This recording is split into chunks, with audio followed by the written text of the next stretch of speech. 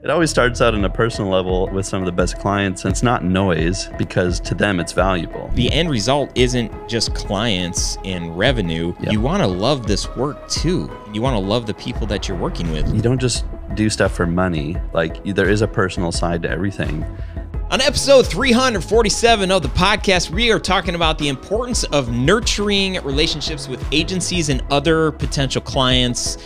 You will hopefully also discover strategies that will help you to network effectively without having to be awkward. Don't ask me because I'm like the king of being awkward. No, I'm just teasing. All that and so much more in this episode.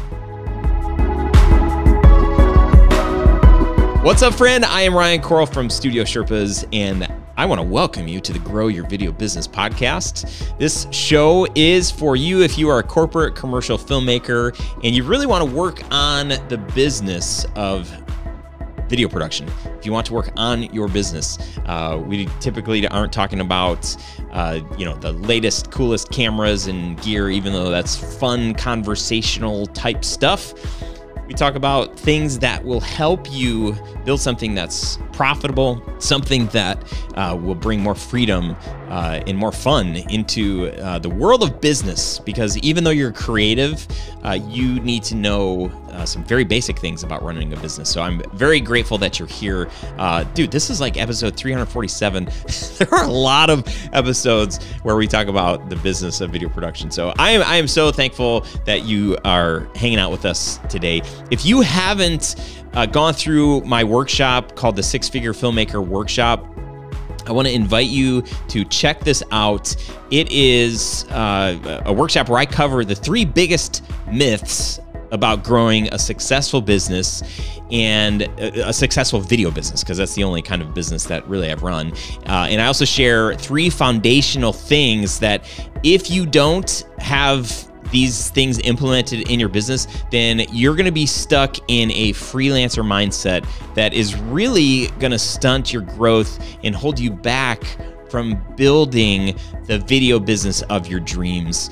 You can get access to this workshop by going to studiosherpas.com/workshop. And here's the thing, I really believe the starving artist mindset mentality, that should not be your story. That doesn't have to be your story. Real artists don't starve. My friend Jeff Coynes wrote a book called that. I had him on the show a super long time ago. Great read, but I want to help you get out of the mindset that says that you shouldn't thrive in your business, that you should just make enough to get by. That's what I believe. That's what I thought for a very long time in my life. And I'm so glad that I was able to get out of that mindset, because there's so much more freedom in the work that we do. There's so much more freedom when it comes to quoting jobs and thinking through what's possible in your life and what's possible with your business. So if you haven't accessed this workshop, even if you have, I think by the time that this video is going out, there's going to be an all new version of this workshop. It's a lot tighter. I've refined it. I've just made it better. So you're going to want to check it out. Again, to get access to that workshop, go to studiosherpas.com/workshop. I almost forgot what the URL was. All right, with that, let's get into today's episode. What's up, friends? Hey, welcome to another edition of the podcast. That's the second time I've said edition today. I never say that, but here we are. Another episode of the show. Today with me, Mr. Peter Grano. You may know him from the 10X Filmmaker group that we are part of, or you just may know him some other way. Peter, welcome to the show, man. Super pumped to have you. Thank you, Ryan. I'm excited to be here, man. And I did say I was going to throw some curveballs. I didn't even say where you're from. You're from St. Augustine, Florida, which I confuse with St. Pete's. So forgive me. I know that's probably like curse words to say something like that. It's okay. You're the lead video producer at Business Builders, a small but mighty marketing agency. What does your work actually look like? The work that you do? We basically help people grow their business. So whether it's marketing, messaging, websites, video production, Just general counsel in life. We're those people for our clients. And what does your team look like? Like, how many people do you got? What roles are there? Are you hiring? Because I might be right looking now, for a job. Yeah. Right now we're at about 15 or so. Wow. 15 in-house, and then we've got some contractors here and there. So yeah, it's a smaller team, but it's been good just to see the power of a small team. I think you can be pretty nimble sometimes that way, and you can really pivot if you need to really quickly, which is good. Yeah, so 15, I mean, when I think 15, I'm like, that's not very small, dude. I mean, like, you know, most of us that are a part of this show, we have very, very tiny but mighty teams, like one person, you know, I think we've got 5. So 15, that sounds like a lot. Well, I should clarify. So I work at a marketing company, and so I am in the video production side of things, but you know, it's just me and one other person when it comes to that. So you know, it's a whole marketing company, and that might be a little bit different than what you're used to. But the day-to-day sort of video production work is done by myself and a lady named Hope, who's kind of our admin coordinator lady, and she's just super helpful in being able to let me kind of do what I need to do, and she can do all the things that I would rather not be doing. And that's been a huge help. But yeah, it's a one-man show some of the time, or most of the time. What's the majority? Are you doing like a particular kind of film for the businesses that you guys are working with? Yeah, honestly, we're pretty diverse.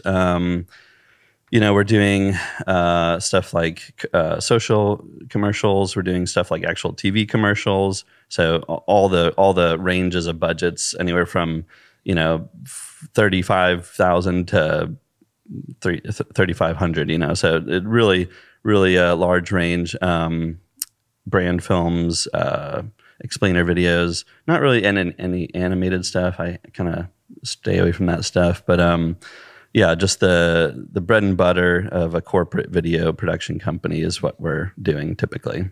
I thought when you were describing the budgets, I thought you were saying 35,000 to 35 million. I was going to be like, whoa, dude, that's a big spread there. Yeah, this guy in Abu Dhabi, he hired us one time, and he just said, "Let it rain," you know. So, is that true? No, that would be great. I'm like, well, you never know. I mean, we've had one client like that. Like on a standard, you know, your typical production, what does your team look like? What are you putting together? Is it just you? Are you by yourself? You got others? Yeah. So usually it's me. So I'll be the DP, the editor, the director, those sorts of roles. And then we usually have Hope involved as far as coordinating stuff, doing all the admin, task management stuff, internal stuff for us, budgets, model release forms, all that stuff. And she's pretty much, she's not on set. She's doing all the behind the scenes stuff. Yeah, typically she's not on set. She'll bring lunch sometimes if we need it, but typically she's not. And then so at the marketing company, we have several account managers, and those folks are usually involved pretty heavily as well on a shoot day. So, you know, if it's a client, you know, we're going to have their account manager there, and maybe their account coordinator as well, just to kind of talk to the client as I'm setting up and keep them busy. But also just a lot of the interviews, like interview-based projects we do, like if we're doing any FAQ videos where we're asking them and they have to answer, we'll have the account manager sit down and be the one to ask them the questions. It saves me a little bit more brain power to focus on the shots and stuff like that. So, but you know, sometimes it's just me, and other times, you know, we're actually hiring a full crew. You know, DP, focus puller, gaffer, grips, all that fun stuff. So that's, yeah, it's been fun though. I've been always trying to just like push ourselves. Cause when we started, I didn't know anything. I just got started. So I'll just tell you a backstory here. My wife, Ashley, she got started in video production 6 or 7 or maybe 8 years ago now, and over the course of a few years, I started helping her and it was just really cool to see, like, we're both creative people, musicians, and just to see like the amount of creative power that can go into this stuff. And also for me, a big part of it is just the technical side. I love the technical stuff. And so marrying those things together, when it came to video production, was just something I became obsessed with. And she convinced me about 5 years ago to quit my other job and to, start doing freelance videography. And around that same time, we had our first child. We found out we were pregnant basically the day my health insurance stopped with that other company. So we were like, oh crap, self-pay, yay. So we had a baby several months later, and it was just like that kind of moment where you're like, we need to make this work. And it's just stressful, but I think, stressing me out. We knew that, God has his timing for all things. And so this is just part of his plan. And we weren't scared of making it work. So anyways, I started helping her out with this client of hers named Design Extensions back at the time. That was the previous name of Business Builders. And she did subcontracting work for them and helped her over the course of a year or two. And then they were able to take me full time in March of 2020, I believe. So it was right when the world was about to shut down.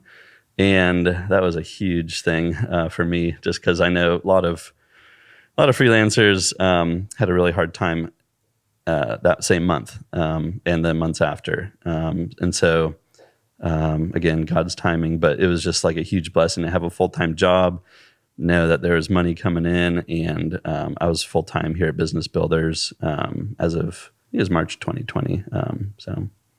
And is your wife still in the business, or what does she do? Yeah, so we still shoot weddings together. We do those on the weekends, maybe 20-ish a year, 15 to 20. And so that keeps us kind of regular behind the camera. And she also does like family sessions or other work. She has a few retainer clients around town that she does, smaller work for here and there. But we have 2 kids now. Symphony's 5 or almost 5, and Lucy's 2, 2 girls, and so that keeps her busy. And she finds time to squeak in edits here and there, but it's a lot. So I'm sure you know the struggle. Oh baby, I love that name too, Symphony and Lucy. Those are great names. Your T-shirt, the original. What is this? This is a present.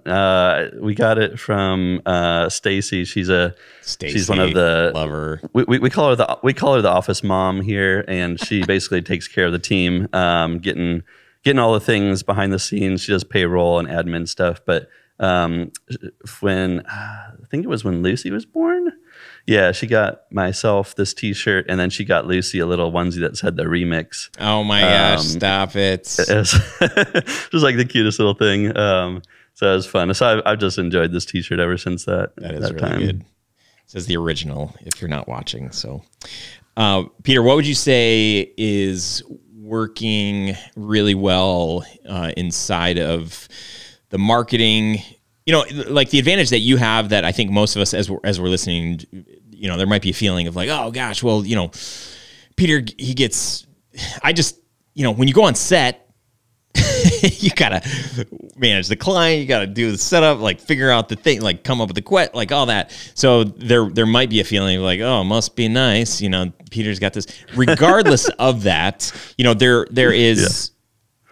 Your setup is basically like, my business is a microcosm of what you guys are doing, right? Because we're doing marketing, we're doing all of those things, and we're hiring contractors when we know that, we're going to need somebody asking questions or setting up or being with the client or whatever the case may be. So we're building out the crew that we need for the day. With the projects that you guys are doing, like, what are you seeing? Like more clients moving this direction, doing this kind of video? Like what's the landscape for you these days? Yeah, it's depressing. A lot of people are turning, and it's not a bad thing. It's just a trend. But a lot of people for marketing are turning to influencers, and it's a crappy video with a smartphone, but it's honest and it's what people can relate to. And so it's very powerful when you see somebody that, you've been following, posting things that, you are interested in. And then they're like, oh yeah, check out this new pasta sauce here. It's organic and it's really good. And, so we're leveraging influencers for some of our clients just because, not that it's cheaper, it's definitely not really cheaper, but it's just another form of content that people find relevant today. So, the influencer content is big right now, and I don't think it's going to stop, unfortunately or fortunately for us. I think what we need to figure out is coming alongside of that. With some of our clients, for one client in particular, their name is Antonio Carlo, and it's a pasta sauce company, like high end. From Nana's recipe, marinara, that kind of pasta sauce, and it's Grano, it's a good, and so their account manager here, Megan, she's been involved with them from the beginning, almost from the beginning of their Instagram and Facebook accounts. So from ground zero, we've built up their brand, and it's interesting because we're trying to blend high quality stuff with this influencer stuff. And I think that's where it's at. You need to, one problem we're seeing with influencer stuff right now is, or just like user generated content. So, say like, a wannabe content creator basically posts a nice picture of, or a video of their products. They don't have any control over that stuff. So when they're going through their Instagram and they're trying to reshare some of this stuff and it's created by somebody else, they don't have control over it. And it just presents some challenges for them in that regard. So it's been important for us to kind of come alongside the influencer stuff and create like a styled shoot here and there, 7,500 here, 7,500 there, and make sure that's in their budget. So that way they can have control over their own assets. Cause that's something you just don't get with influencer content. So there are problems, but there are benefits to both. Yeah. What that's a big thing. Like if it were up to you, what direction do you think businesses should be going? I mean, it sounds like the influencer stuff it's kind of working, but if it were up to you, what would you recommend? How would you consult a client? Just do both. Yeah. I think right now that's what I'm telling people. And I'm working with Megan on that account because it's just, it's not a one trick pony, nothing really is. And so, but it's important to explain the pros and cons to these clients when they're like, oh, well, if I post on TikTok, I'll get 30,000 views within a week. And I'm like, right. But, like how much control do you have over what they do after they see that video? Like that needs to be something you think about too. So there's a lot of exposure tools out there like TikTok or Reels or whatever, all this vertical video. I'm like, no, stop using vertical video. It's so hard to edit when you're using a horizontal clip. But just, knowing that there's benefits to it and explaining those benefits and those cons to people and just realizing that you need it's like anything in life, you need a balance, right? You need a balance of good stuff. You need a balance of the fun stuff. I don't know if that makes any sense. Yeah, no, I mean, it does make sense. And I feel like that's, when people started posting photos and started taking video with their smartphones, for me, I kind of, at that point we were doing these brand films and I was just like, well, people are going to feel like, everybody's saying you got to post on social and you got to, be showing up and, creating your own content. And that's the conversation that I have still with clients today is, yeah, you need to be showing up. You need to, pull out your cell phone and shoot a video of you behind the scenes on set, during a brand shoot of your brand, film guys like us on set and be like, hey, today we're working with Tell Studios or filming our brand story, sharing that on social. People are going to love that. It's like, wow, you're pulling the curtain back. But then it's like, well, what's next? Right? There's this whole journey that potential clients go on the customer journey, and they're not just going to, you know, hire you after seeing that video. They're going to want to know more. Like, wow, this is really interesting.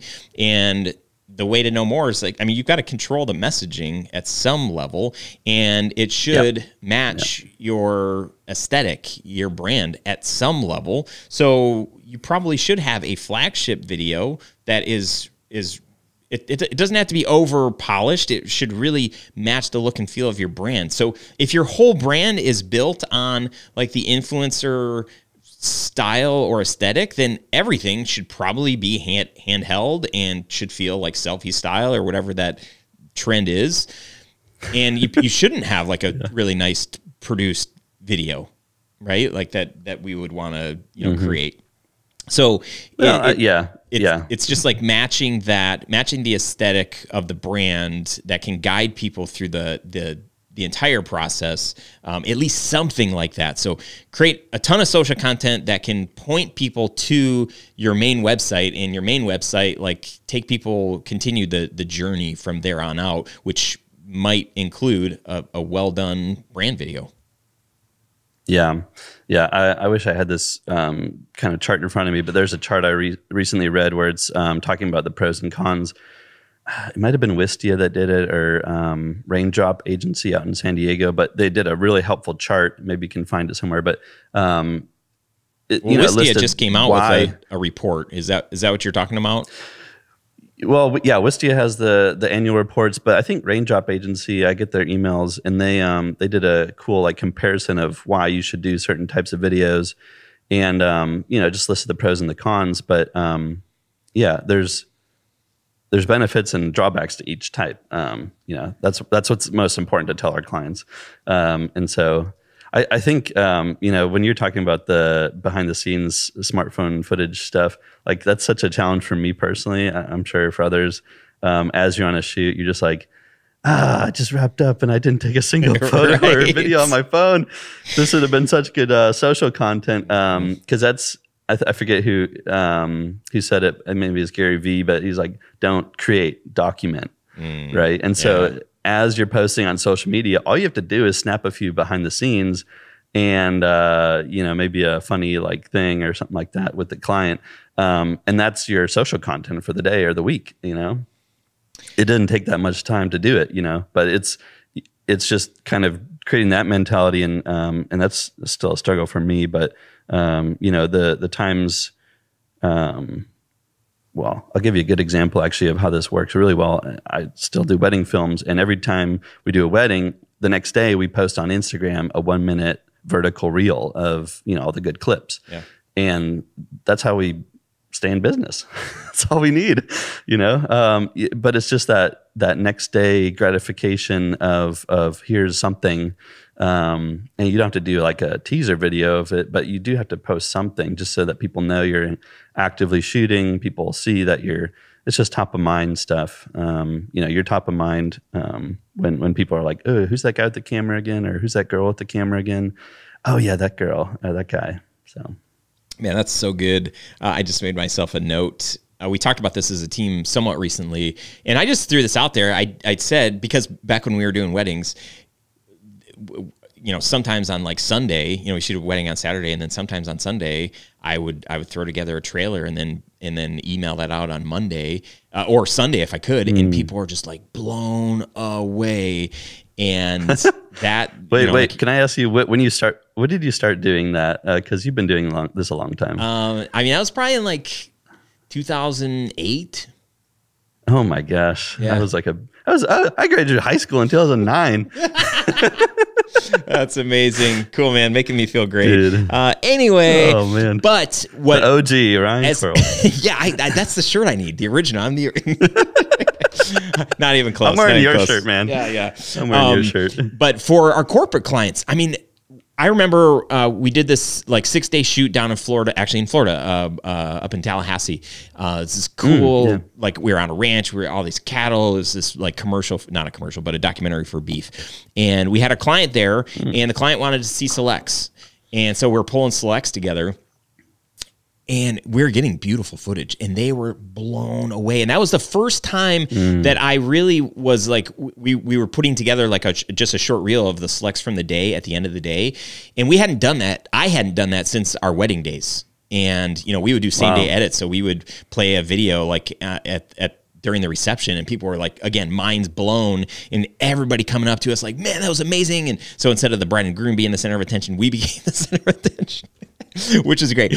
But my point is, I want to figure out a process that we can do this for our corporate clients. You know, if we spend a day with them or 2 days with them, why can't we just grab like, you know, and create a 30-second, really quick, you know, beauty shots, a quick soundbite, and give that to them? Because normally they don't see something for 2 weeks, 4 weeks, you know, maybe 6 weeks after the shoot. And so there's got to be this anticipation, this like, what did they get? Was it good? Even being on set and being able to show a client, like right after you get the shot and showing them your camera, you know, I know we did that with our brides and grooms a lot, and they'd be like, oh my gosh, but we've done that with our corporate clients before, and they freak out. But that's what you want to create, those like, you know, those emotional, like the feelings. You want to create those because those are the things that people remember. Yeah. And to me, like the best feeling ever is after a shoot, you know, you go home, you dump your footage, you look over the clips, you're like, oh, this is fresh baked goodness right here. Like, it's just the best feeling in the world to see after you shot something, what it looked like. But one thing I've been inspired by, one of my buddies, Craig Harris. He's out of Nashville, Greenville, somewhere around there. But anyways, he's a DP, and he's been posting recently, like you're talking about, just these short things right after the shoot. And it's I love how he does it. He does like the kind of the split in three, a vertical, but it's split in three, and it's super cinematic wides of whatever. But it's just like 3 gorgeous shots on a loop for 5 seconds. That's your post right there. Like, stop worrying about like what to post. Just post 3 cinematic clips on top of each other and color grade it, and that's all you need. It looks amazing. I just feel like I can't think of any of our clients that wouldn't love that. Yeah. You know, and how stinking simple I know at the end of a shoot, like the last thing you want to do is like more work, but maybe save it for the next day. I do love that phrase, don't create, document. And I feel like this is not mine. That was Gary V, I believe. Yeah. Well, whoever. It's like I'm hanging on to that because I just have the constant struggle of documenting. And really this kind of, let's rewind back to when you were graduating high school. As people were getting cell phones that could take photos, and I don't remember when Instagram came out, but people were posting everything, and then they start posting videos, and like everybody became like a filmmaker. And that just felt like it just felt like it took some of the sweetness away from what we were able to provide for people. And so I think I've carried with me for the longest time, like I'm just adding to the noise of what everybody else is doing by posting, even though I feel like, you know, I frame stuff better than like, you know, your regular person, and my cameras and my lenses are better than what most people are using with their cameras and whatever. But I think I'm like, everybody documents everything, so it's not even special anymore. I think that's been my biggest hesitation to like share, and I'm the worst. It's like social poster, because I just feel like it's just noise. But and you can agree or disagree. There are certain people that want to know, they want to see the mini documentary of my life and my work, because for whatever reason they're interested in those. Some of those people are my ideal clients. It's I'm a #1 hypocrite of posting, and I actually I'm not a hypocrite. I don't say I do. I just don't. But yeah, posting. The only thing it does is just keep you top of mind for people, right? It's the same as a billboard on the side of the highway. Like, you're creating a billboard on the side of the highway for nothing, and probably your ideal client is going to see it because they're the ones who are following you, right? I mean, I think of your best clients over the years. Have they just been like somebody that randomly showed up on your doorstep, or have they been somebody that was like, oh, I've been watching you guys' like family, or I've been looking at your family pictures and they're so lovely. Like, do you think you could do like a family shoot? Or, oh yeah, I have a business. Maybe you could do some videos for the business or something. It always starts out on a personal level with some of the best clients, and it's not noise because to them it's valuable. Yeah. They're seeing that as value to whatever they have going on. Yeah. And when they have the budget and when they have that need, they're going to come to you. Yeah. Yeah. And to that, I have one client that we just wrapped their project, I think last month, and it was about 10 years in the making. And when I sat down with him and his team, he introduced me to the team, and he also said, you got to follow this guy on LinkedIn. Like, he's posting awesome content. And it was in that moment, I'm like, oh my gosh, like he reads my posts, he engages with my posts. He actually, now he's texting me. He's like, dude, this is your, you need to be posting this. This is your lane. But that's a great example of somebody who there was no opportunity to work together until there was, and I was top of mind, right? I'm on LinkedIn posting, and he's following, and he is like that ideal client. So in that regard, yes, I do need to document. There's a lot of things I need to do. And I like, I do this work because I think in my heart of hearts, I'm a storyteller. I love the documentary style. I love authenticity, but there's just part of me that feels like, oh, this is inauthentic because, I don't know why. Help me. Can I ask you a question? Can I ask you a question? No, this is my podcast. I ask the questions. Okay, go ahead.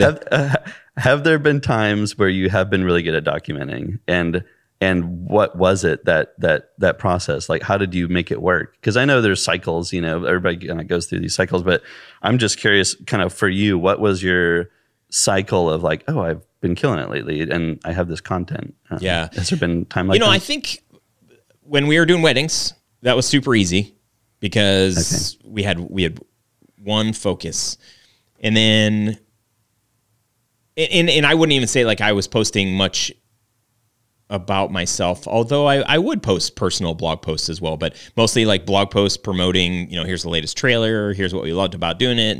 And, behind the scenes in that regard, with adding another brand and then another brand, right? Another production brand and then the education brand. There's a couple of different audiences that I speak to, and I'm always kind of like, I don't, who should I be talking to? Like, so I'm having my own kind of like struggle with, maybe I should just post like my family and like literally just document my life. Today, I'm working with 10X filmmakers and the Studio Sherpa stuff. I'm shooting a podcast. And then tomorrow I'm on set with Tell Studio, and I'm just document. And for whoever is following the education stuff, they're going to say like, oh, cool, he's doing that today. Oh, he's shooting that tomorrow. And we work with a social media team that started back in August or September, and they were really pushing me to say like, dude, it's fine. We want to post on LinkedIn. We want to post your Tell Studios production stuff because that's why you're hiring us, to land more production clients. But let us post some of this thought leadership stuff, this education stuff for filmmakers, because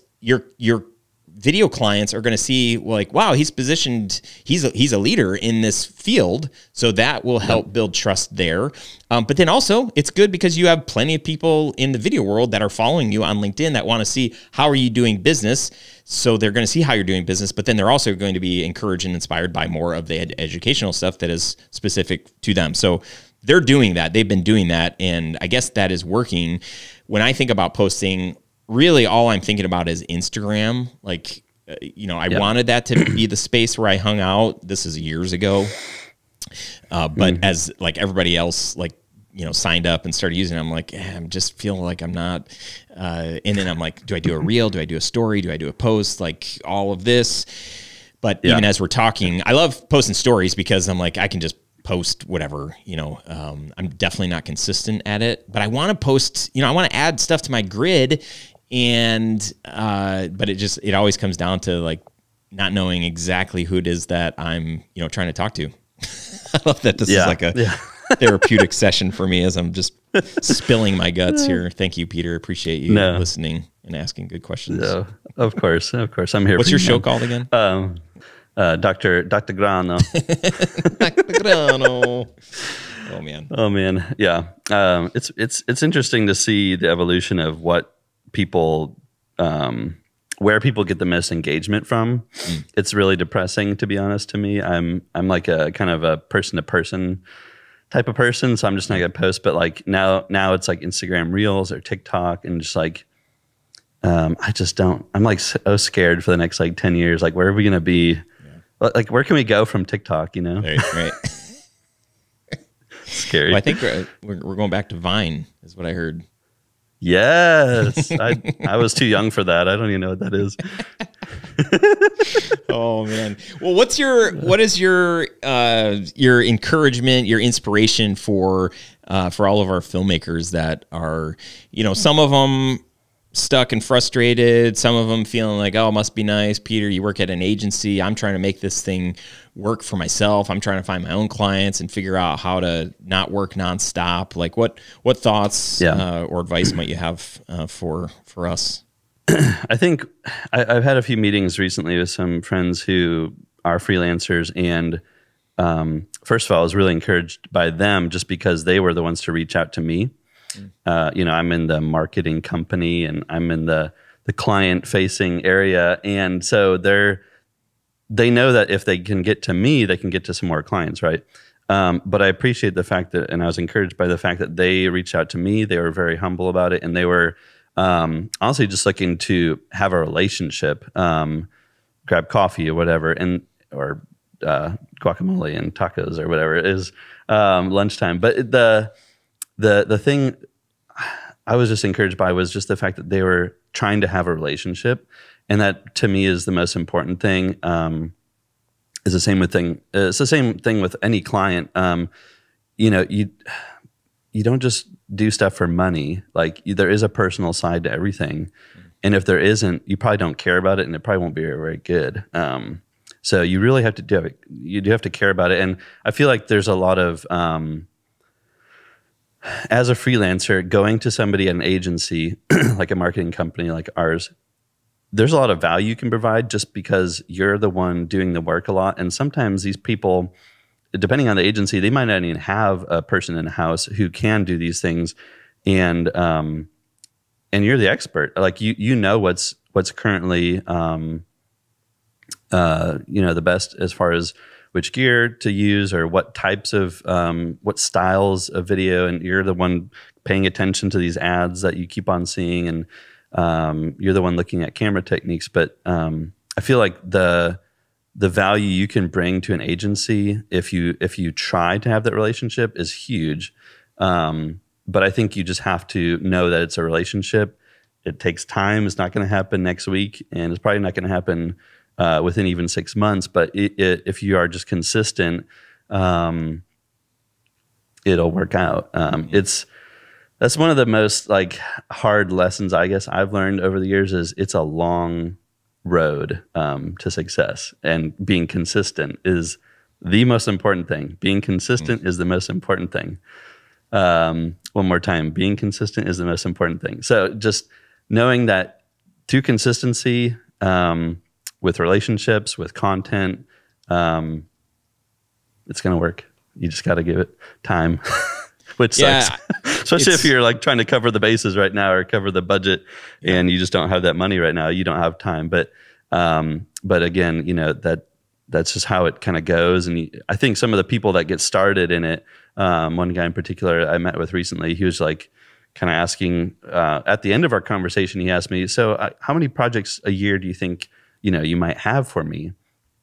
And that was a good question that we probably should at the beginning, because I was probably 3 or 4, maybe, all year long.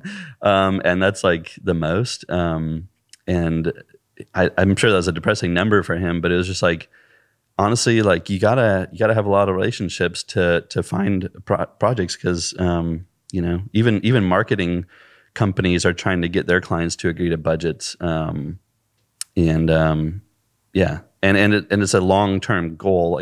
We're talking with our clients for next year budget. They're so slow. They have not planned anything out. We have to sit down with them every single month and be like, all right, so here's our plan for 3 quarters from now, because we know it takes 3 quarters to get to to planning it and getting around to it. So just knowing that timeline is a slow thing, I wish I would have known that coming into it more.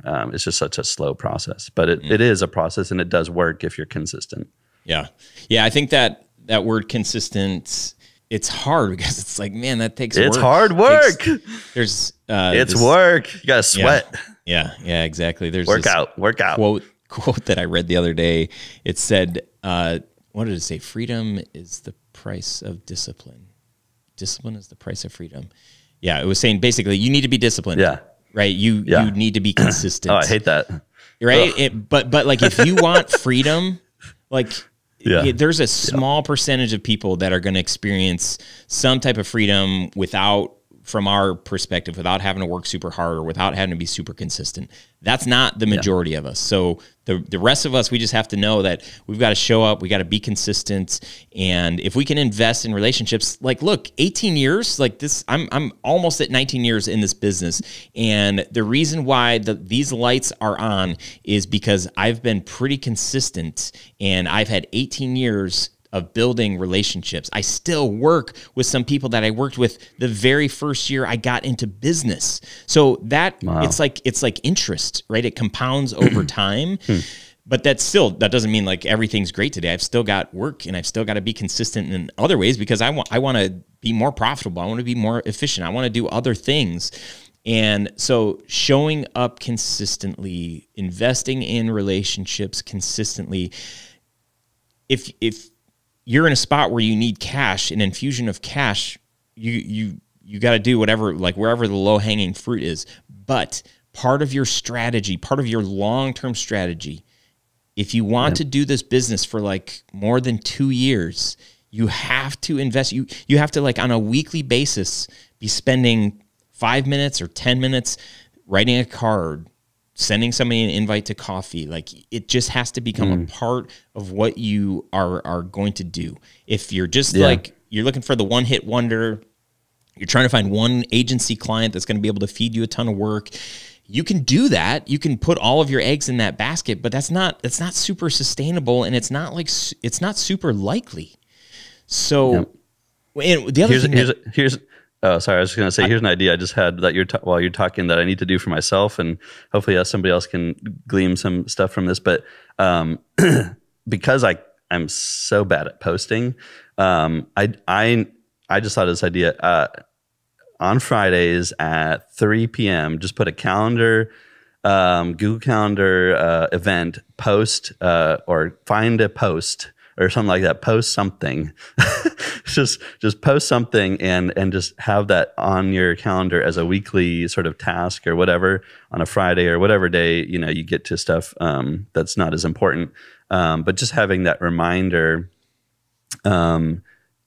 hopefully will keep you more consistent. I don't know. That's something I need to just do. So ask me next week if I started doing that. Me too. Don't create documents. But I think my last thought there is, as you are building relationships, reaching out to people, connecting, 18 years in this, like, there are people that I really enjoy and people that I really enjoy working with. So it's not just like the end result isn't just clients and revenue. It's like you want to love this work too, and you want to love the people that you're working with. So if you can invest in people and in relationships, it just is like way more enjoyable. So, and like in doing that, the money follows, I think. It does. Yeah. The money's an afterthought, which is weird, but yeah, man, I've been listening to some of your, previous episodes, and the thing that I've been noticing when I watch previous podcast episodes back is, you're saying it's a journey, and to enjoy the journey. It's not about the destination. It's about the journey. And that, it's the same as like this whole like visual of like the studio Sherpas climbing a mountain. Like, you're climbing the mountain, but once you get to the top, you're not really there for that long. Like, you got to get back down really quick. And it's pretty dangerous on the top sometimes, which it is in any field. You start getting that hubris, at the top, and you fall pretty far sometimes. But anyways, the journey, being the goal, I think, is what I've kind of come away with from a lot of the episodes previously, which is, I think yeah, like you're saying, that's just the most important thing to want to enjoy, and that's the most important thing.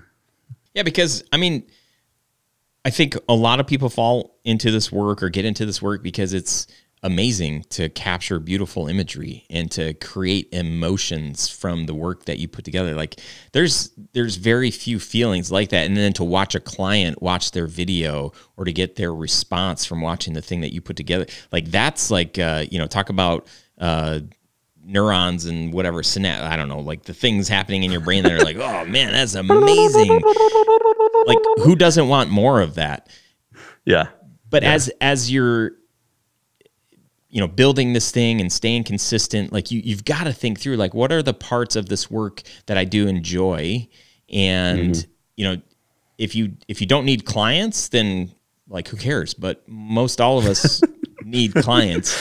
And so if you can find a field or you can find alignment with, other people that share some values and, be intentional about that. Like have some kind of an idea of like, what does an ideal client look like? What are my values? Write those out and think through, like, I want to work with clients. They don't have to believe all the things that I believe, but if we can get some alignment, it's going to be more enjoyable. I mean, that like the whole idea of the journey is exactly what you're saying. Like I want to enjoy this work. And the moment that you stop enjoying it is when you need to take a step back and say, like, okay, what parts of this am I not enjoying it? Why might I not be enjoying it? Is it the kind of clients? Is it me? Have I changed? Have my values changed? Am I in misalignment with the people or the projects that we're working on? And at the end of the day, if you're the owner of the business, you can change, you can pivot. And that's when you should do that. You should like literally say, what could I do different?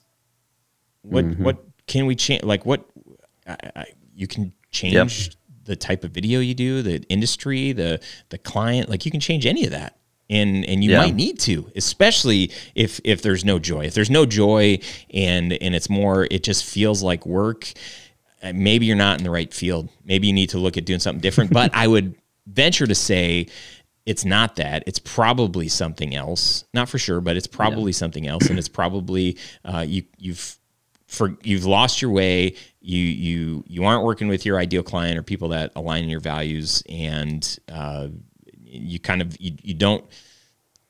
you're not practicing your why. You're not living out your why anymore. It's got lost. I think I have two thoughts on this. The first thought is creating passion projects is a huge way to get what you want. I think that was a quote I heard on another podcast was, what you shoot is what you get. Yeah. So just know that. And it's not completely true, but it's fairly true. Like, what we shoot, we get as far as future work. The second thought was, so I know you have a lady named Tina, I believe, on your team who kind of does like some of the coordinating and scheduling stuff. I got an email from her for this podcast, but for business builders, we have Hope on my team, and she's basically the person that does all that stuff too. And when I know very specifically the month she started working with me on it, because that was like the best month ever when I didn't have to like keep track of budgets. I didn't have to keep track of like where we were on task lists. I didn't have to keep track of model release forms. I didn't have to keep track of emails to the clients after the shoot. I didn't have to keep track of like all these things that were just like, I hate that, and that. And I don't know where you have to be in a business to get somebody like that in your business. But I would say that should have been an early on thing for business builders. That was something that, you have to get to that spot eventually with revenue. But that was just one of those like, oh, wow, like this is amazing, sorts of moments where you have somebody on your team. So I don't know. The virtual assistant thing, is that something that you would recommend to others as opposed to like an actual team member at this point? Or oh man, well I just hired somebody yesterday, and as I was interviewing her, she's getting ready to have a baby, and she's like, oh yeah, I wanted to bring that up. You know, my schedule is probably going to change for like 3 months, and you know, are you okay with that? And I just said, look, I think after hiring assistants through all the years and having rock stars like Tina work with me, I've realized that there's no unicorns out there. There's nobody out there that's going to be able to do project management and video editing and email management, calendar, like all of the things. Like I can't do them all well. I realize that there's not one person out there that's going to do them all well. Maybe they can do a bunch of them like pretty good. So I'm like, I'm fine if I have 10 assistants. You know, this assistant is helping schedule social posts. This one is working on my email and calendar. This one is working on project management. This one is working just in helping with the Onward Summit.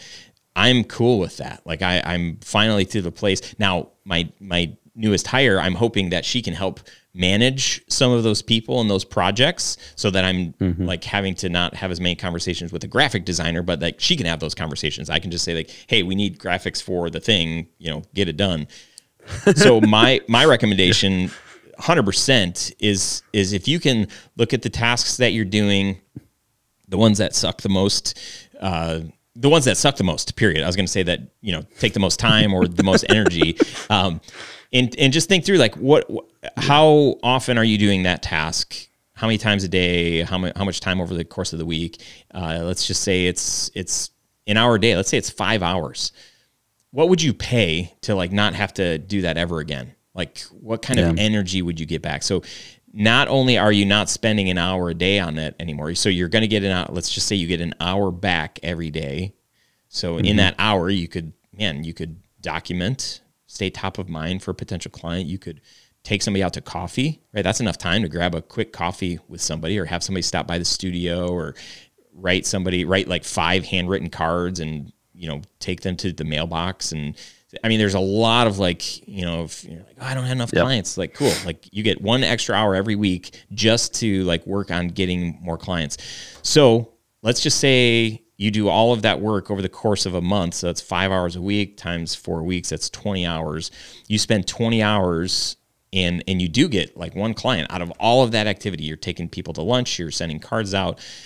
So what's a potential client worth? I'm going to guess, I'll just take a low guess, $2,500.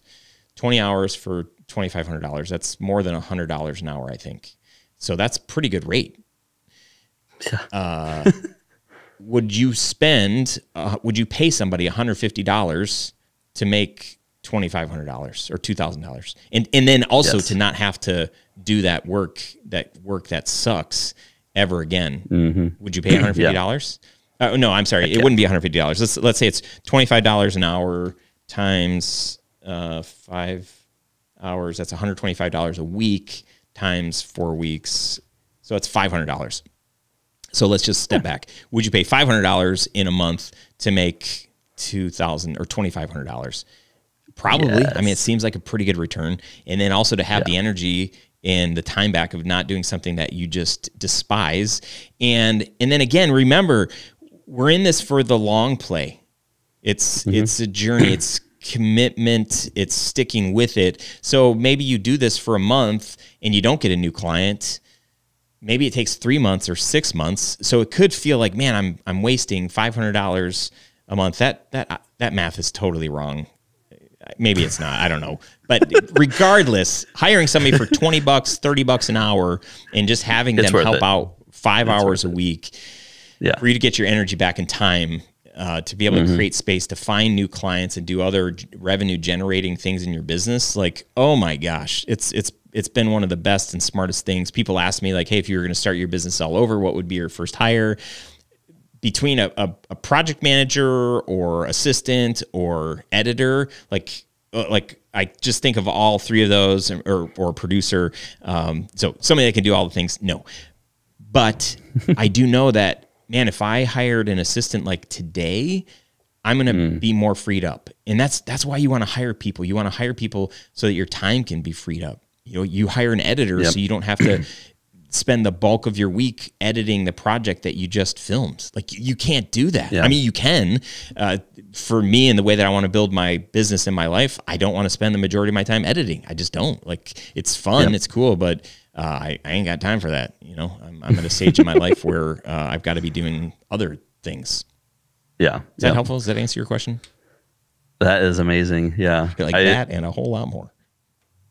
I'm ready. It's funny. You know, right now, just behind the scenes, we're coming out of a slow season where I've been doing all the things, but just this last month, you know, we've ramped back up, which is weird for July. Usually it's not July, but ramping back up to a spot where it's like, oh gosh, I cannot do all this stuff. And it's great because our team knows how to flex with the seasons. And, you know, it's just a conversation away from like, hey, I need another editor. Okay, great. Yeah. Here we got budget here. We don't have much budget, but here you go. Here's a little bit of budget. And you'll find an editor.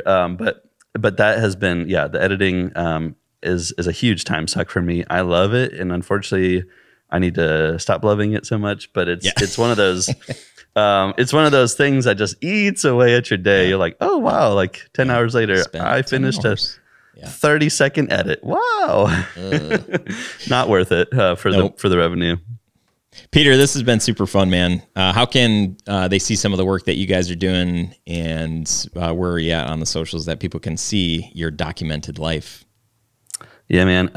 Go to Business Builders on YouTube, on Vimeo, on Facebook, Instagram.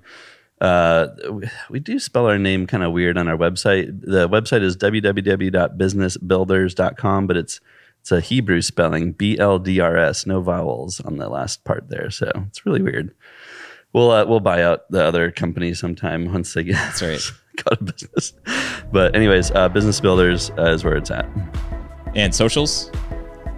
Business Builders. I don't know. If you we'll put it in the show notes. I don't post, so you're not going to find anything great on my social medias, but Business Builders is some good stuff. Honestly, it's a lot of, so as a freelancer and needing some guidance on websites, marketing, other stuff, hopefully Business Builders Instagram can be a good resource. It has a ton of practical kind of carousel posts on like what you need on your website, what you need in a marketing funnel, all this thing. So go check it out. It's actually really helpful just to me because I'm not in it as much, but it's free value to me, just, you know, being around it all the time. It's very helpful perspectives, and hopefully it'll give you a leg up on some conversations that you might have with marketing companies that you work with. Be like, oh yeah, I know what a funnel is, and like blah blah blah. Yeah, it's helpful to know all the things, even if you're not an expert at it. Love it. So good. So good getting time with you today, man. Appreciate your perspective. Thanks for coaching me along the way here and letting me, you know, reflect and have a moment here during my own show. It's so good. Yeah, man. Thank you so much for having me on, and it's been a pleasure. Thank you. Again, my friend, thank you for being here. You made it to the end. Couple of things. Don't stop listening to this yet, or don't stop watching this yet. If you want access to the show notes where there's links and all of the things that we mentioned, just go to studiosherpas.com/347. That'll take you right to that magic place. Unless you're listening to this on a different app, there should be show notes on there.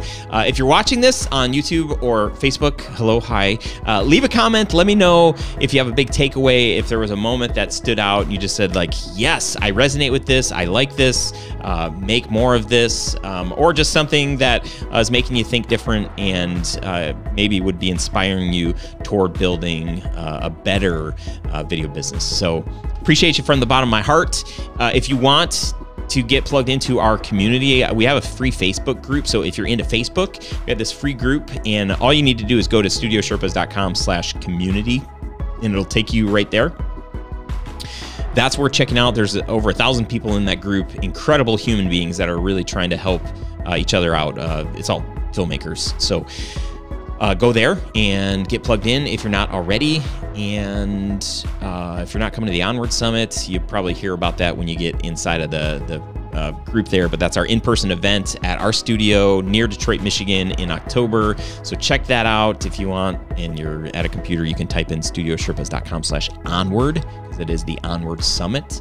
Yeah, a whole bunch of us are going to get together, and it's going to be an incredible time. This is our 4th time doing it.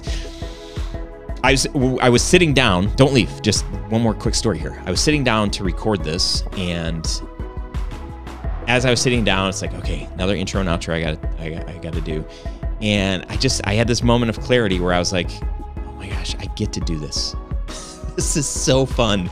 I forgot. I think there was a moment of forgetting that I get to like create content like this, where I feel like years ago I would have dreamed about having a show or a YouTube channel, or just like creating content that could bring clarity, that could bring help to a business. I'm like, wow. Okay, yeah. Years ago, I was like, oh, wouldn't that be cool? Here I am doing it, and I forgot, like, oh, this was a dream. And I'm grateful. I'm reminded, and I'm very grateful. So thank you for making it all the way to this to the end of this episode.